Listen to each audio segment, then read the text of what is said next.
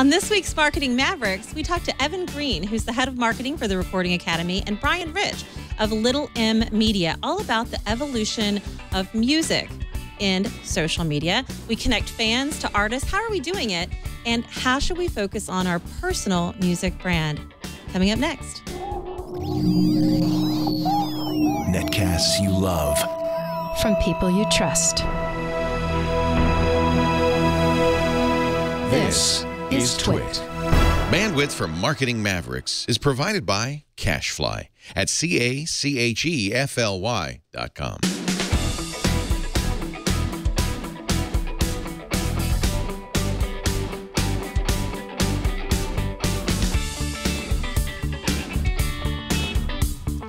Welcome to Marketing Mavericks, the intersection of marketing and technology, where we talk about everything that's happening in the space of what brands are doing, what agencies are doing, the apps that we like, the software that we use, and much more. How is the internet changing the way that we talk to customers? Well, today we're talking all about music. That's right. We've got Evan Green, who's the Chief Marketing Officer for the Recording Academy, the Grammys, joining us, and Brian Rich, who is the Managing Director for Little M Media, joining us as well. Welcome, Evan and Brian, to the show. Thank you. Thanks for having me. Thank you. Yeah, well, so Evan, you're in you're in LA, right? Los Angeles? I am. At the Recording Academy right now, at the corporate office, and you're in New York, Brian, who's already put the disclaimer that that you would have better internet connection on a cruise ship, right, Brian? Yeah, no, there was an article earlier in the week that the speed of the internet connections on the luxury cruise lines that run all over the seas and oceans is faster than the high-speed internet available in Midtown Manhattan, which is where I am. So next show from international waters. I think given my challenge connecting with Skype this morning, I am in internet jail. So. That's why you can't see me. So we're having lots of connectivity problems. But you know what? We will overcome these challenges because we have some great stuff to talk about. And one of my favorite events, and certainly a leading event, is your big event, Evan. So you actually work for the Recording Academy, which is a nonprofit.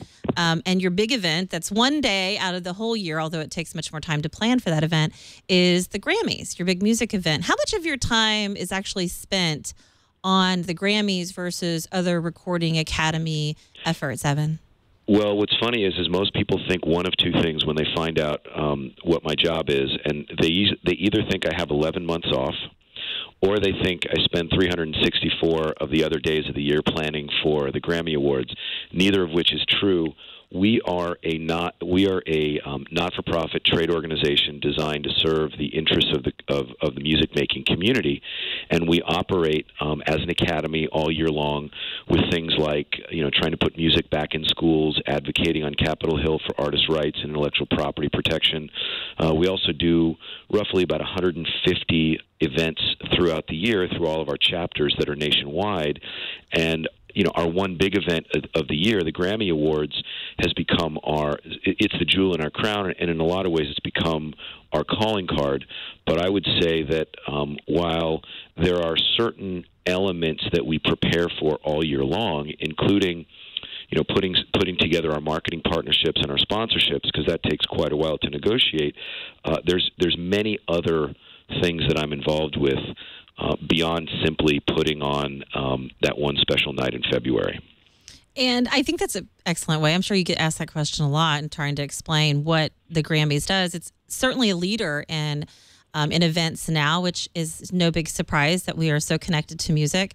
And I've interviewed you lots of times, and every year there's something new to talk about with your event. But I want to step back a little bit. You just returned actually from Colorado, which is where I've spent certainly a lot of time. That's where you and I met. You're a big fan of Colorado. You graduated from the University of Colorado in Boulder. You're on the board there, and you have a love for Colorado, but you've done a lot of other things since graduation, including you worked for Disney, you worked for Sony Pictures in theatrical marketing, and when you joined the Grammys, which a lot of people I think might find interesting, is there actually wasn't a marketing department. There was no marketing prior to your coming on board with the Grammys. I mean, that's that's pretty remarkable that they wouldn't have marketing, right?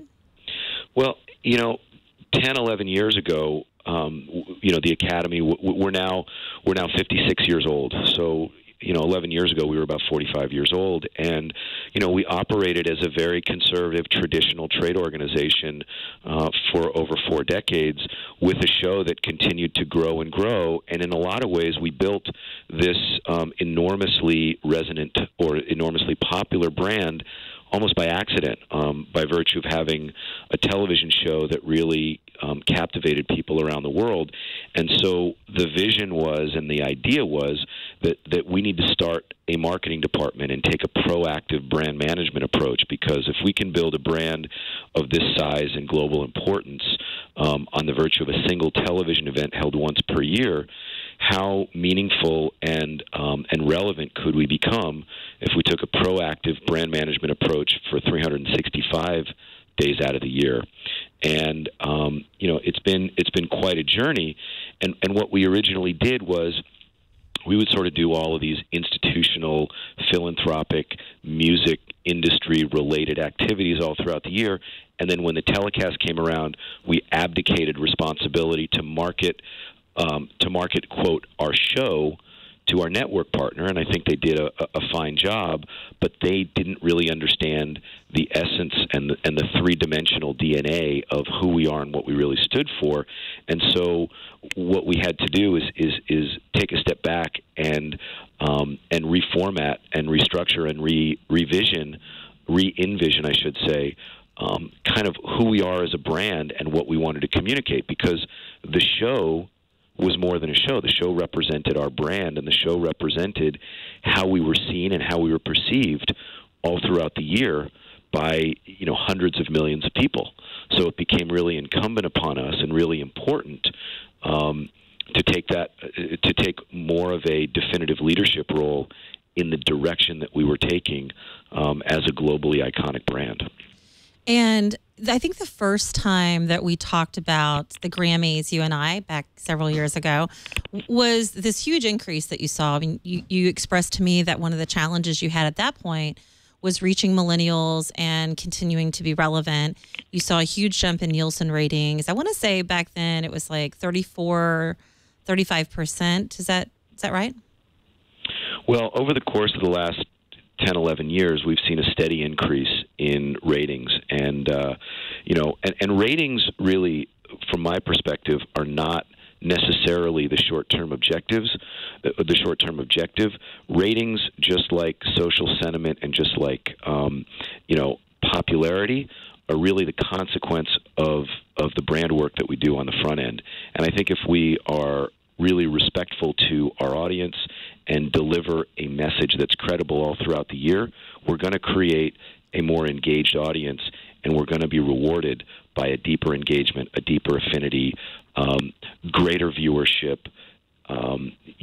stronger sentiment, all of those key metrics that have become kind of standard KPI. Those really are the end result of a lot of years of kind of strategic redirection. You've done a great job using social media every year, and I would think, because you've been recognized for being such a leader in the space, and you've been consistent, increasing those numbers every year. How do you try to outdo yourself for the next year? I mean, is there some sort of measurement? Is it creating different content? I mean, how do you solve with your staff what you're going to do to continue to grow the event and engage people? Well, I think one of the key focuses that really drives myself and my team is the idea that several years ago we sort of hit upon this universal human truth, and especially I think it's especially relevant as we relate to social media, which is generally people are looking for two things. They're looking for discovery, and they're looking to be part of a community. And so if we are able to, if we can enable the idea of discovery that leads to shareability, we kind of empower greater engagement, and that ultimately leads to building a greater, more involved community. And what we try to do on a daily basis through a respectful two-way communication with our friends, fans, and followers is try to include innovation in everything that we do. And I think innovation has, innovation with a big I and innovation with a small I.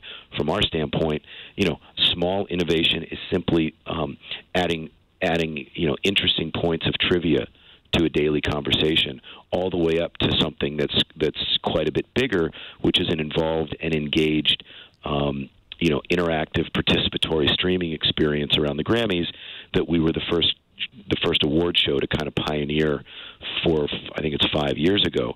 So it really, it's not necessarily about finding ways to top ourselves from a stunt standpoint. It really is continuing to try and layer in, more credibility and more interesting elements of that dialogue. And that takes us in some very interesting directions.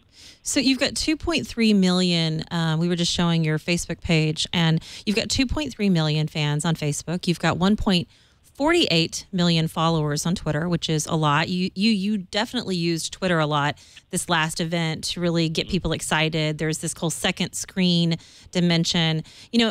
Brian, you work a lot in not just the music space, but in the social media space as well. How do you look at the fact that they've got so many fans and followers? Is that really important, or is it the content? I mean, what do you think is important for an event like the Grammys, Brian?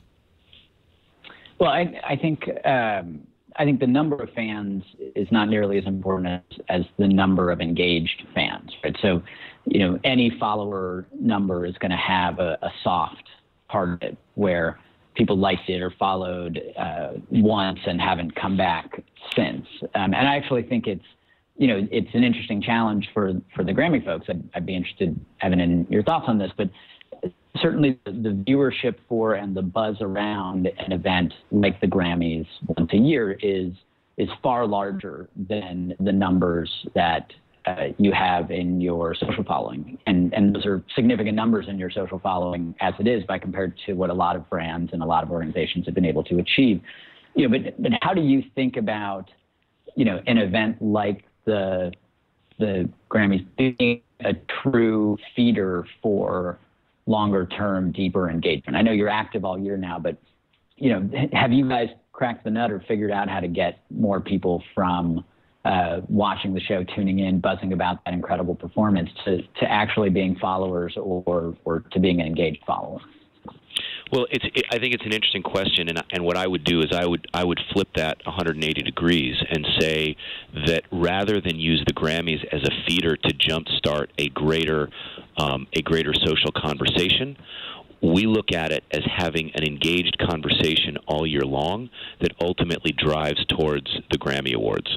I take the position that, we have things that happen on our stage that not only don't happen anywhere else, but haven't even been envisioned or considered by other people, other shows, other brands. And, what I think the show is fantastic, and we put on entertainment, second to none. However, I think that the job of the job of marketing is to really get people to 8 o'clock, and I think the job of the show is to keep them till 11:30. And so, by having a respectful two-way conversation all throughout the year, rather than start a conversation in December when nominations come out and hammer people with push messaging to say, watch the Grammys, watch the Grammys, watch the Grammys, we are talking to people all year long and creating and adding to that music community throughout the year, so that when the show comes, it's not such a hard start, and it's not doesn't feel like a sales job. It feels like the extension and the continuation of an ongoing dialogue. Obviously, a big point, a big part, a big culmination from a year-long conversation. But there's always going to be an afterglow excitement effect after the Grammys. But I don't think that you're going to keep people engaged from that one moment of heightened emotion all throughout the year. I think it's got to go the other way. I think you have to lead people lead is the wrong choice of words, but I think you have to engage people throughout the year so that when the Grammys come, it's a natural extension of the dialogue, and then that's, I think, the way to extend it. You had, I think, I'm looking here at the numbers, 15.7 million mentions on Twitter during the broadcast, and at the peak, when you had Lamar and Imagine Dragons perform, I think 171,593 tweets per minute, which is a lot. How does something like that translate into revenue for whether it's your advertisers on the main screen, which is the television screen where people are watching the event? How does that translate? Well, it's not a direct correlation necessarily, but there's different sources of revenue. CBS is responsible, who's our broadcast partner. They're responsible for the advertising revenue.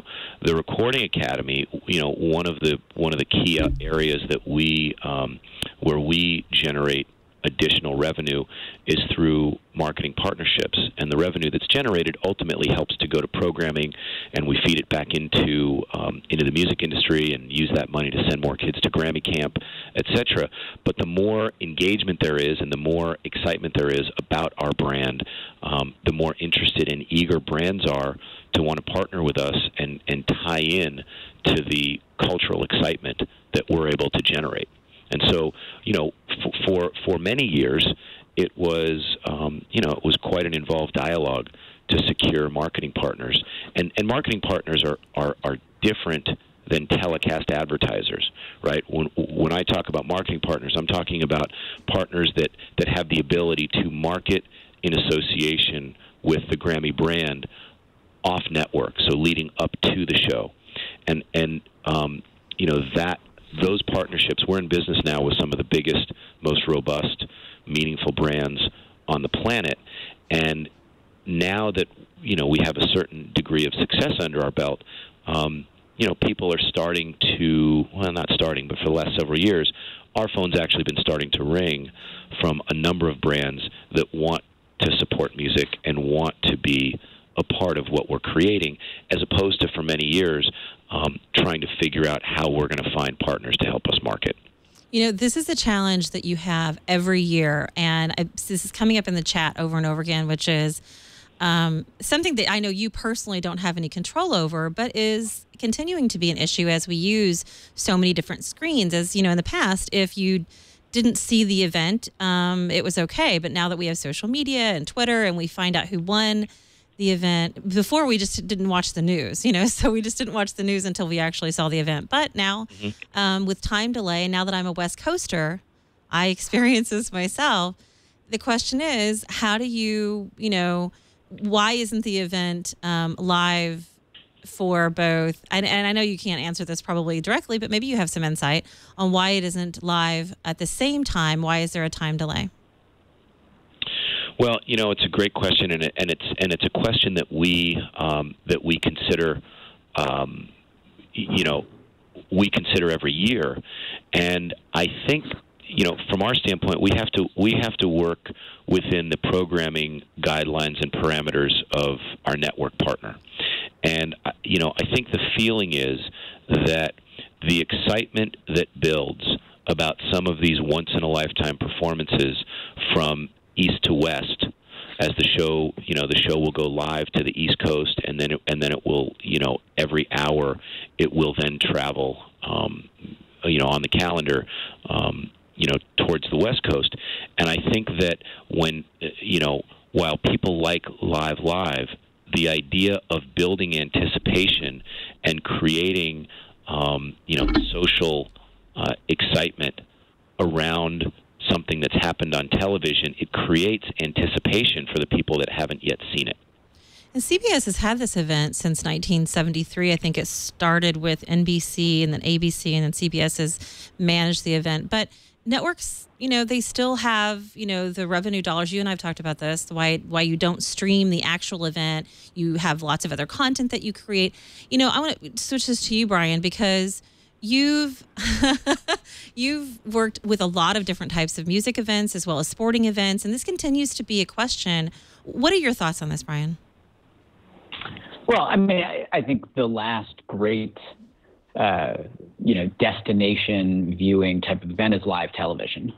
I grew up on the West Coast. I'm spoiled to live on the East Coast now, in the sense that everything is geared towards being live for us. Even international soccer matches are aired live at 6:00 in the morning in New York, because we know how significant and influential the East Coast audience is. Not to say that the West Coast audience isn't, but there's a media bias in particular with thought leaders and influencers on the East Coast. I mean, if you look, for example, at what Jimmy Fallon is doing right now, the ratings for The Tonight Show are up, but the online attention being paid to the bits that he posts on YouTube is extraordinary as well. So if the content is good, I think the Grammys can have it both ways. And I'm, okay with that. At least as someone living on the East Coast who gets to see it live, I'm okay with that. I'm not sure if I'd have a different tune if I was, still growing up in Seattle and in LA or whatever. But the idea that, yes, people will tune in to see these extraordinary events happen when they happen, but if you hear something is extraordinary, I'm probably still going to tune in or log on, I should say, and watch it, on YouTube, which actually relates. I hate to, put you under the thumb screws, Evan, but I'm actually curious in relation to the conversation that's going on today with the National Basketball Association and the Clippers. How much the extracurricular activities of your artists, of the companies that, you guys represent, plays into things. So, I mean, you guys have gotten a bump on the show, on the Grammys show each year by, some crazy things happening and, some profanity being thrown around, or, two people you wouldn't expect to kissing, whatever, anticipation people might have what could happen in the Grammys, or the MTV Awards in that case. But I'm curious if you're watching what's going on, for example, with the NBA today, and how sponsors are, deciding to or to not engage because of things that are beyond your control, and how that plays into your thinking now. Well, I mean, I think I don't see the two situations as necessarily analogous, but you do raise a good point, which is that marketing partners are very sensitive to what's going on in culture. And the Recording Academy takes a position, we don't support one artist over another artist. We don't, we try, the position that we take in the marketplace and on Capitol Hill is always one of supporting the intellectual property rights of the creative community. And we don't necessarily represent artists. We're not a union. We don't negotiate on behalf of artists. We represent the creative community as a whole. So, if something were to happen that the general public finds offensive, they certainly have the right to reach out to some of our marketing partners and express their displeasure. But we've found that has been incredibly limited in the past. There have probably been, a handful of people who have had a challenge or a problem with, let's say, something that's happened on the telecast. They didn't like that, and so they wanted their voice to be heard by our marketing partners. But I certainly think that, it would be we would never be involved in something that's happened along the lines of what you're currently seeing in the NBA. It's just we're not structured like that. We're not set up like that. We don't have ownership issues. We don't employ people. And our position, our whole reason for existence, is to support the creative community. And we're talking about this, again, this is one event that you put on. It does take a lot of time for you to put it on, but you do a lot of other things for the music industry as a whole, working with children. I mean, there are a lot of other initiatives for the Recording Academy that are incredibly beneficial to music, right, Evan? Yeah, absolutely. Think about it like this. The Grammy Awards they are the culmination of the important work that the Recording Academy does for the industry all year long.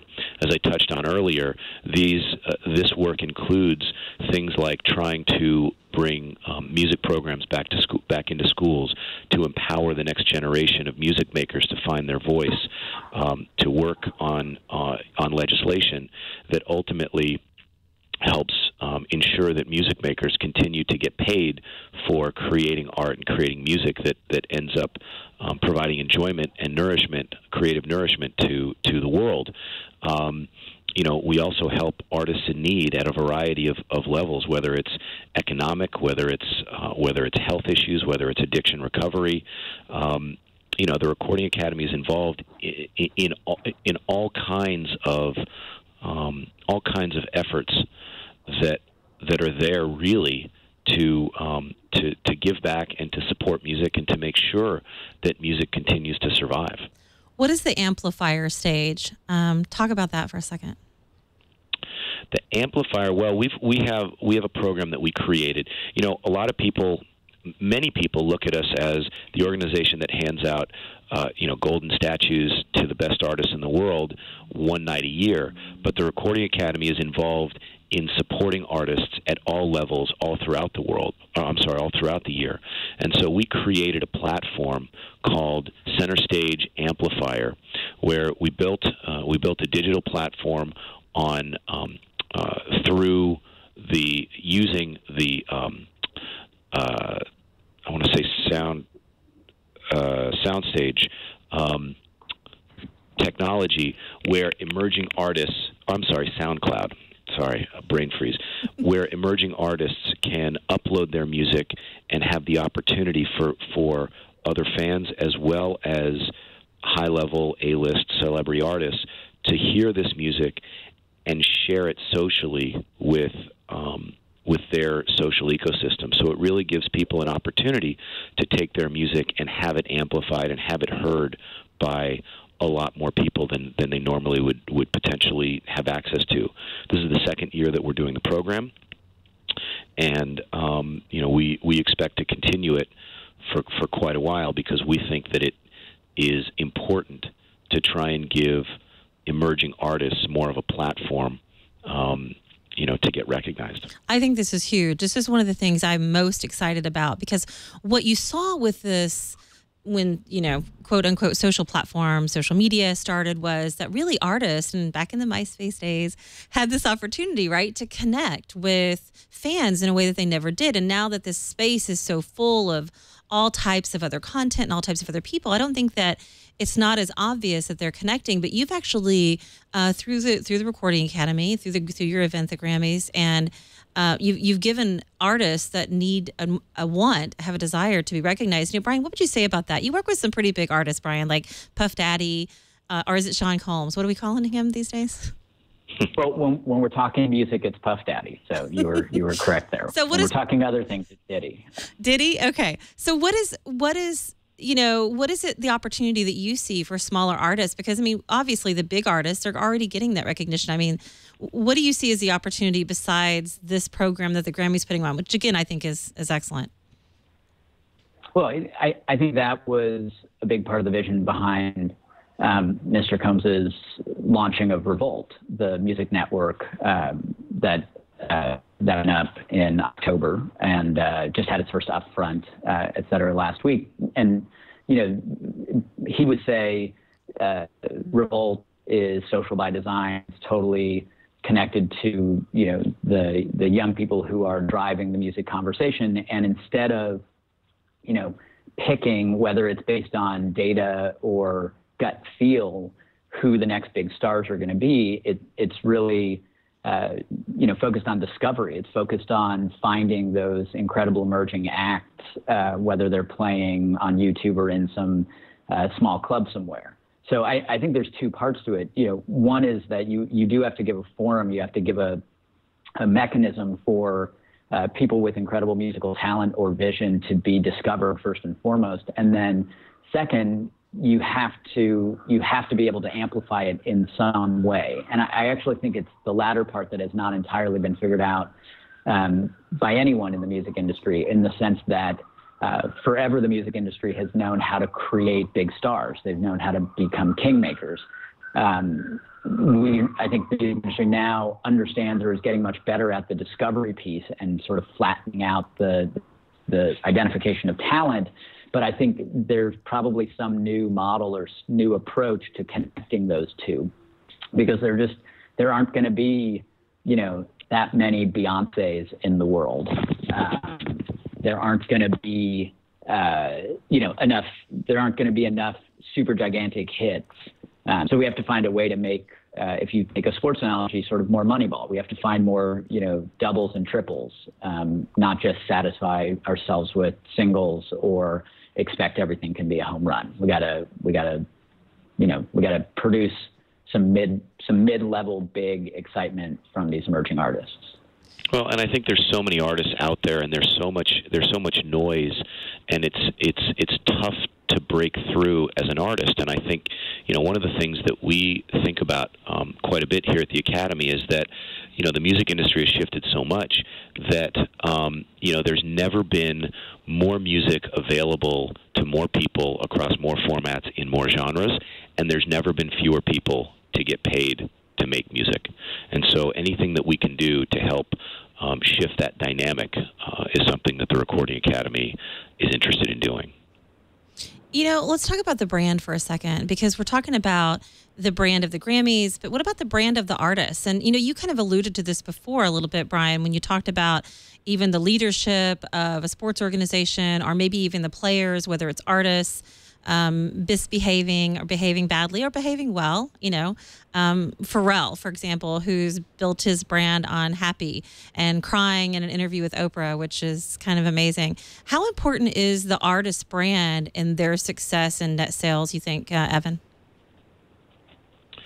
Well, I think that the artists today are more of a quote brand than they've ever been, and in a lot of ways they have to be mindful of that and consider that they are a brand.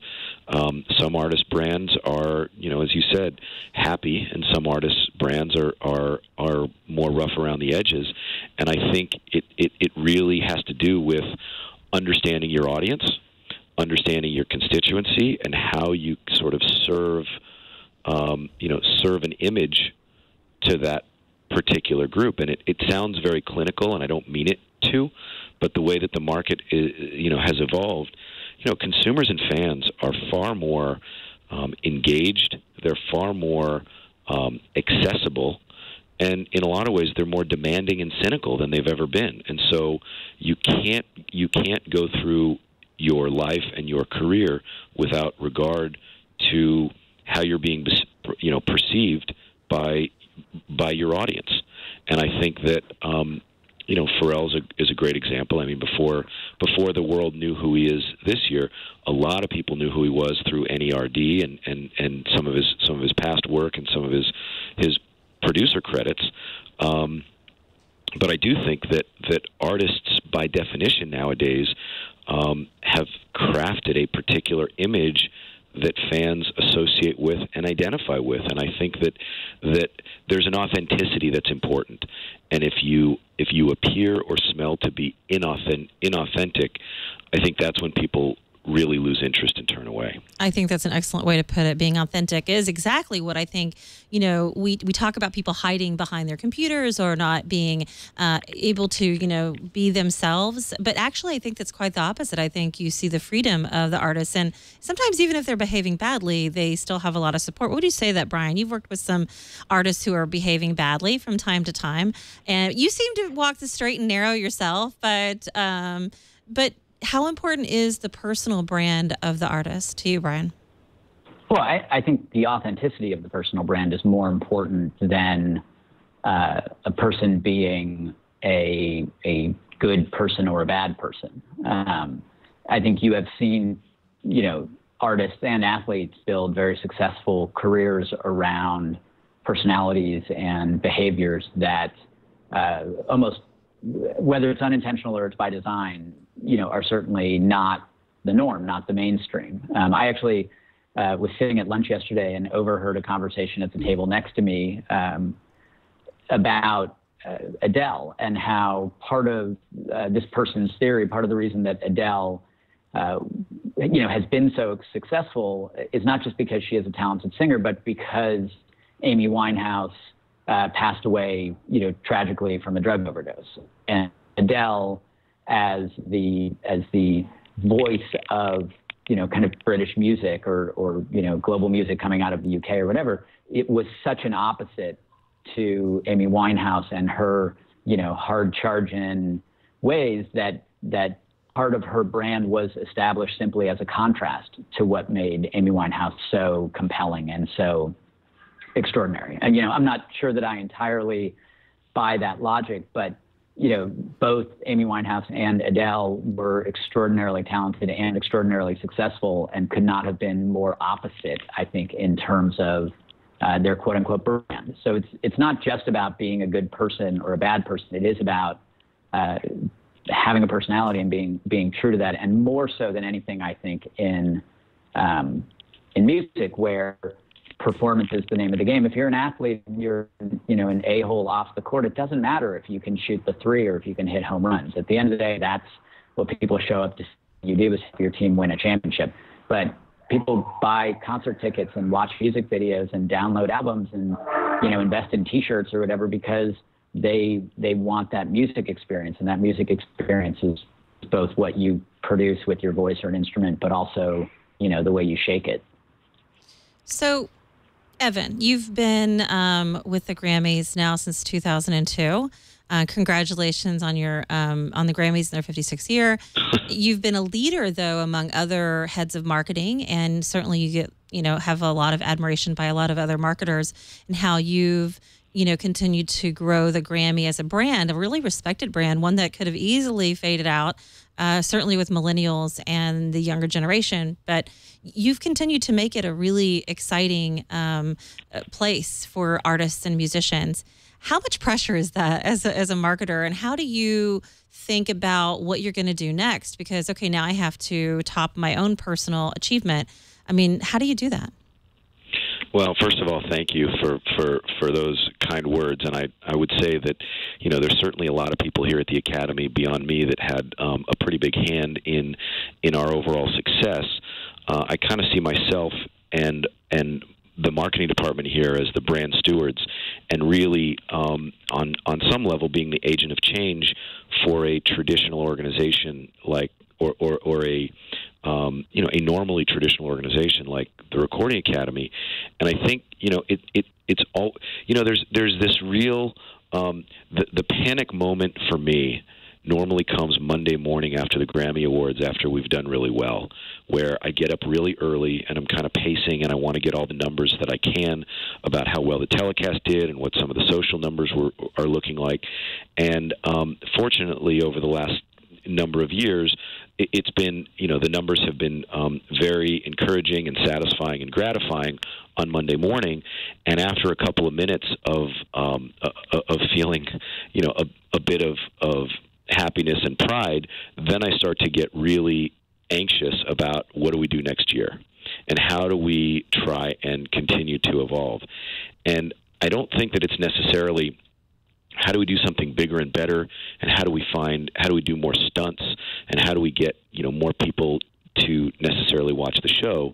It's how do we continually try to maintain credibility, and how do we continue, in the face of success. One of the challenges from a brand and a marketing standpoint is you start to get pressure from a lot of outside entities and sources to say, well, you have to top yourself, you have to do better, you have to push, and you have to do more things, and you have to create more sponsorship opportunities.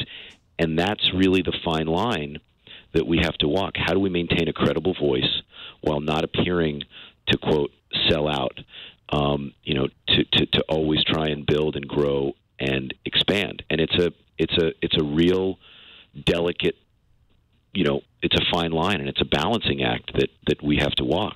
And we always have to weigh what we're doing against the idea of, are we celebrating music, and are we going too far from a brand standpoint? Because for us, there's a lot of brands out there that have no consequence for, taking a greater commercial role in any form that may take.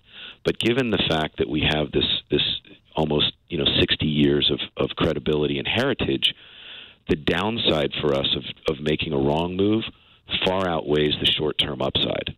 And so that's the thing that I've always got to be thinking about, and that's the thing that kind of keeps me up at night, saying, is what we're doing respectful to the brand and ultimately respectful to the industry?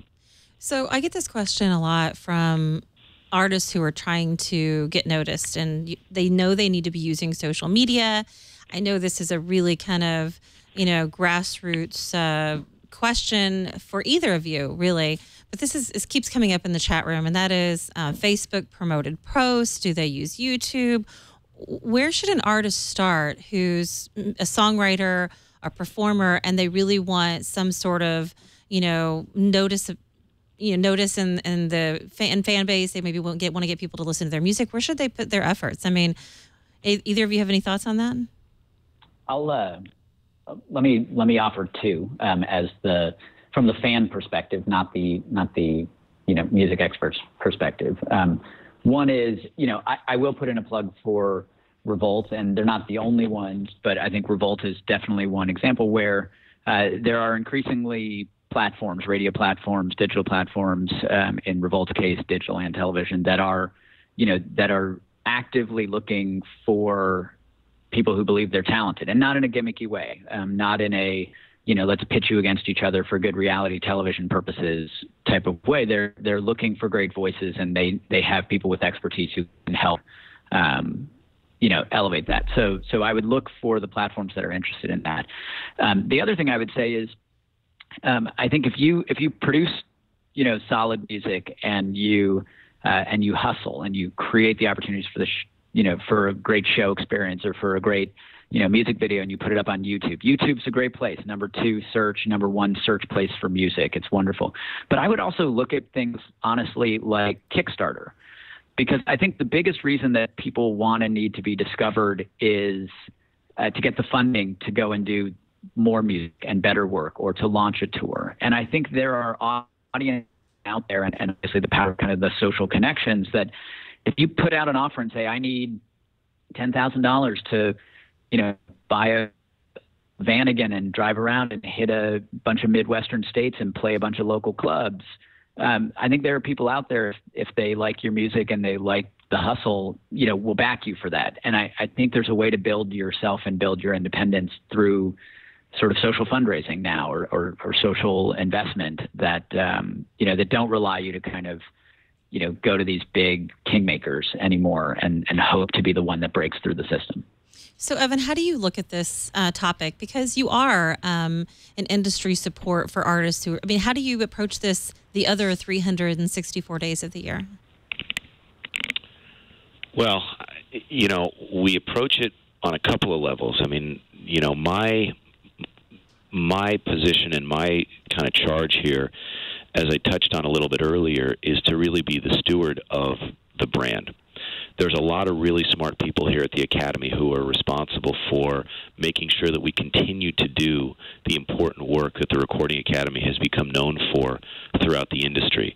The way that I really see my greatest value and my greatest benefit here at the Academy is in the area of really strengthening the relevance and the resonance of the Grammy brand. Because if I can do that, in a lot of ways, it's sort of the rising tide lifts all boats mentality. If more people care, if more people are familiar, have a deeper affinity, and care more about the Grammy brand, then when our representatives on Capitol Hill go to speak to legislators about a piece of IP legislation, those legislators are going to be more familiar with who we are and what we do, and they will have a stronger feeling about the Grammys as an organization. When we try and fundraise for the Grammy Foundation, which is one of our charitable philanthropic arms, people are going to be more familiar and more comfortable with what we stand for. From a membership standpoint, we've got over 20,000, we have a 20,000 strong membership body of music makers all varying levels, from globally iconic artists to artists that just released their first record. It's going to make membership in the Academy that much more interesting and that much more desirable. So from my standpoint, throughout the year, it's really a constant focus on how do we respectfully, and to use a really overused cliche, organically, drive the brand, deeper into people's consciousness.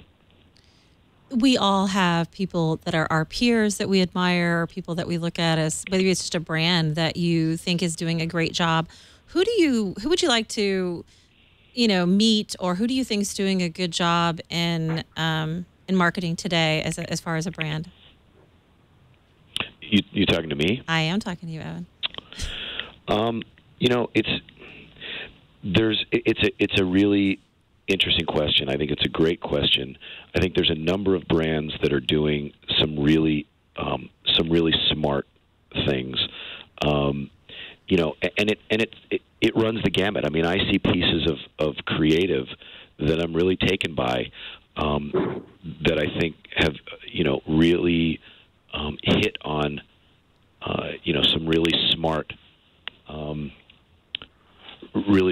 Smart things to connect with consumers. I mean, over the course of the last year or so, I think the Volvo truck ad with Jean-Claude Van Damme was great. I think it was really smart. I think the quintessential example of creating brand affinity, I have to point to Apple, because they've not only created an ecosystem that works, but they've created a culture that works. And that's not just from an advertising standpoint, that's from kind of a brand DNA standpoint. I think that I think frankly what Maserati is doing right now is pretty interesting in how they're trying to reposition who they are and what they do to a particular demographic. I think I'm just in a lot of ways, I consider myself a fan and a student of marketing, and I just love to see great creative work. Chiat Day is still your agency of record, right? Yeah, they're the agency that created the Apple, the Apple mentality and the Apple efforts. They do Gatorade. They've done some of the biggest brands and biggest campaigns ever. And they're excellent. They do a great job. You talked about the. And I think, by you pointing out even the Jean-Claude Van Damme spot is a very theatrical approach, which is, we've talked about this on the show before, as opposed to like this kind of funny, comedic approach. And these ads not only are great, television ads, but they go viral because people are very interested in the quality of the content. That said, why, so I get certainly the benefit of using an agency like Chiat Day because they're great. Have you considered, or would you consider using a boutique agency, somebody smaller that can really focus on you as maybe a single client? I mean, where does as a head of marketing, where is your thought process in choosing an agency to represent your brand? I don't think the size of the agency really is a big determining factor for me. It really comes down to vision and passion. And the reason that Chiat Day is such a cherished partner of the Recording Academy, they've been in on our side for now close to 7 years, is because they're really driven by the passion of music and the passion of the work, and the conversations that we have are so engaged about what we want to achieve. And it's not just about creating an ad. It's not just about creating a campaign. It's about creating something that's meaningful culturally. And if you look at the campaigns that we've created and you put those up relative to, other people in our, quote, category on the award show, matrix, there really is no comparison. It's, other shows are really flat and two-dimensional and essentially say, watch X award show and you'll see your favorite stars. Well, there's a narrative storytelling approach in our relationship with Chiat Day where, we take people down a path and we weave a story and we craft a narrative about, getting to the Grammy stage, getting to music's biggest night, instead of just throwing up a bunch of, celebrity artist performers on stage, which, is pretty standard. We want to go a bit deeper and engage people. And, from my standpoint, one of the funnest things about marketing is the ability to surprise people and excite people, and the ability to have people look twice at what you're doing. And that, to me, is really, what great marketing is all about, for people to say, I didn't know that. I didn't, hadn't thought about that.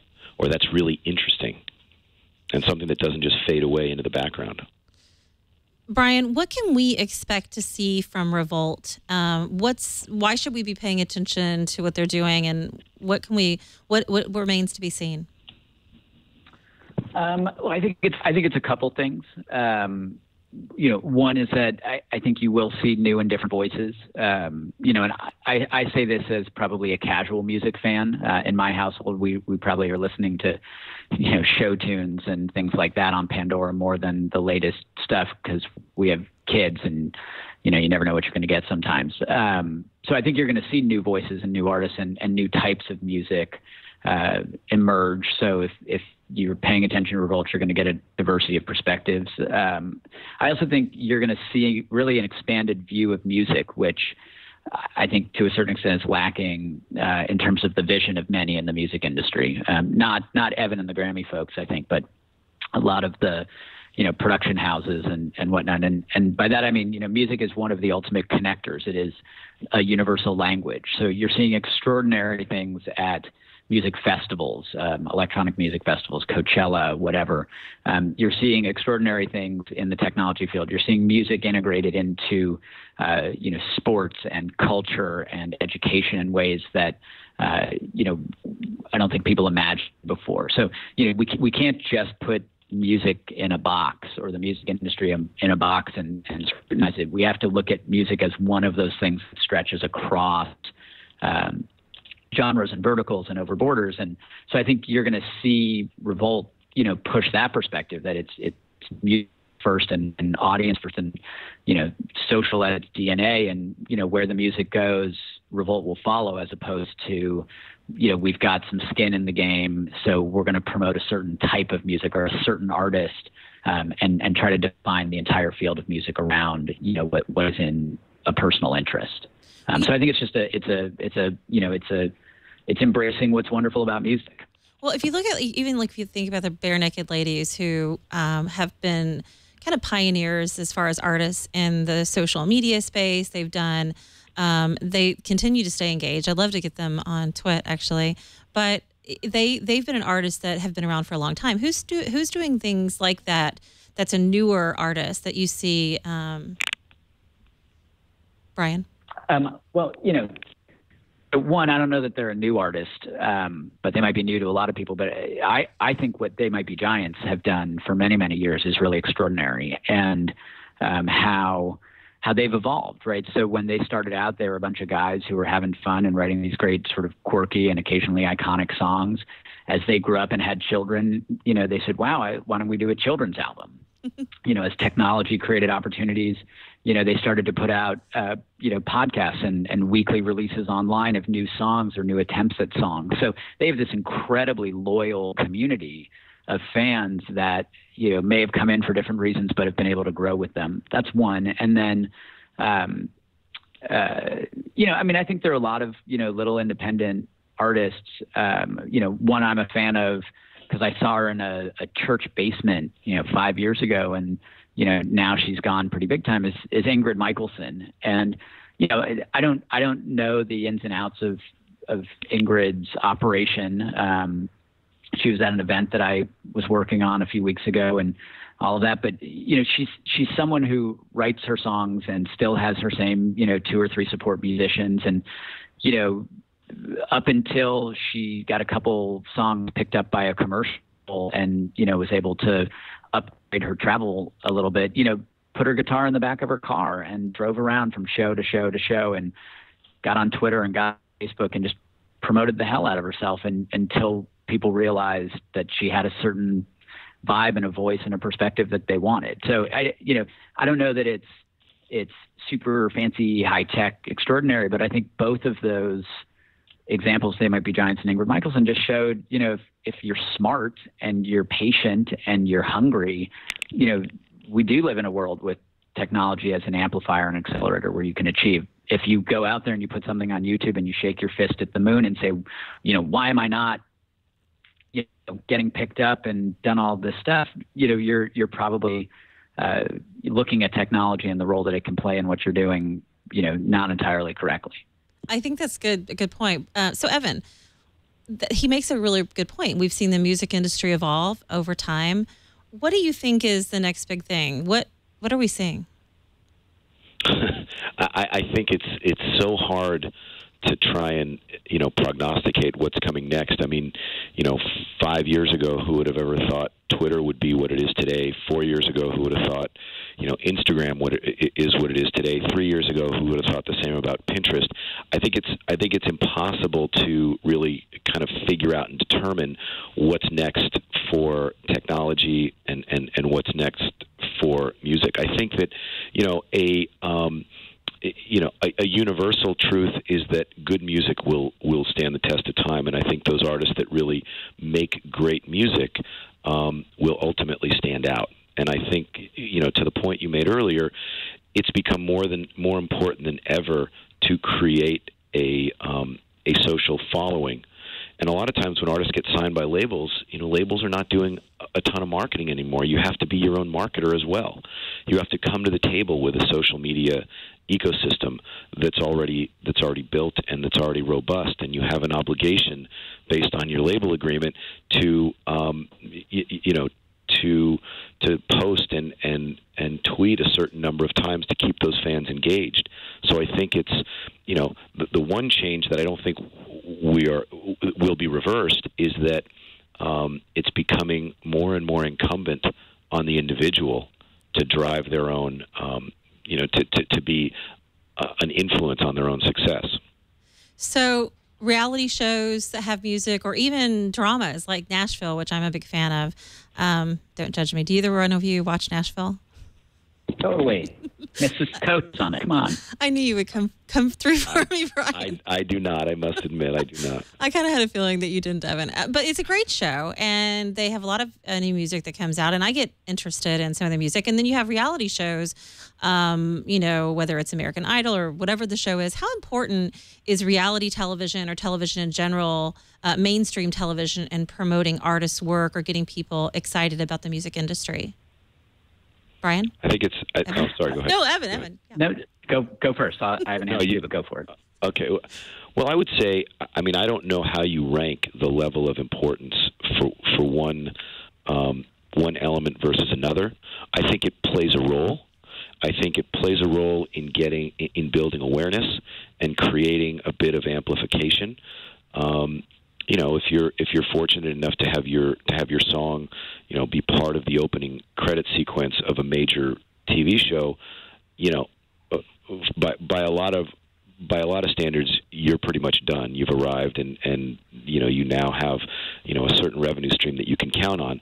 With the exception of those kinds of really amazing opportunities, it's another piece in the overall awareness puzzle. Good point. Brian, do you have 2 cents on that? Yeah, well, I totally agree with that, and I would go one step further, which is, I would not consider myself, an elite music fan. I'm not sitting there and just listening to music on a consistent basis, but it is definitely in the background of many different aspects of my life, and so to have it integrated across mediums, television as a great example of that. It adds an important layer of context, and it gives me an opportunity to discover music. So watching a reality show or a scripted show, and I watch many of both, and there's great music in it, I will go look for that music. And to go back to my Ingrid Michaelson example, I think she was the closing song for season 3 or 4 of Grey's Anatomy. I'm a Grey's Anatomy fan, watched a lot of it, and when that song came on, it not only fit the moment perfectly, but it just sort of further motivated me to go and, listen to more Ingrid Michaelson, because it just kind that moment right. So I think the combination of those different media and the way that music gets integrated into different aspects of our life is incredibly important, and certainly an avenue for new and emerging artists to to get their name out there, to get their talent out there. Sounds like great advice, and I appreciate both of you coming onto the show today to talk about the Grammys and the music industry and how it's changing the way that we connect to fans and artists. So thanks, guys. Brian, if somebody wants to connect with you, they want to follow your work, how can they do that? You can hit me on Twitter at BrianReich, or Google me. I am not the former high school basketball star. I'm the other Brian Rich that tends to come up in most of those results. And Evan, thank you again, sir, for being a guest on the show. And if somebody wants to follow you at the Grammys or connect with you in some way, what's the best way they can do that? Well, you can certainly follow us at the Grammys, or I am at Hope and Change. Hope and Change. Have I ever asked you why Hope and Change? Because you guys really offline, both you and Brian probably have a lot in common. So I just want to say. Well, it was sort of a tongue-in-cheek reference and sort of a joke that just ended up sticking after the initial 2008 election, and it just kind of stuck with me. Well, that's at Hope and Change, or Brian. Hope and Change. And Brian is Brian Rich with an E. Thanks, guys. I appreciate your time today. Thanks so much. Thank you. Absolutely. That was our wrap for the show, all about music, the Grammys, and that was Brian Rich. Again, we're going to have their information. If you want it and you missed it here, you can actually follow me by going to @TanyaHallRadio and use hashtag Marketing Mavericks, or you can go to our YouTube page by going to Mavericks on YouTube, Marketing Mavericks, and you can email me by going to mavericks@twit.tv. And of course, you can connect with us and ask your questions at any time. And if you get to the show and get on chat in advance, we'll try to ask your questions. Thanks, everybody, for tuning in, and we'll talk to you next week.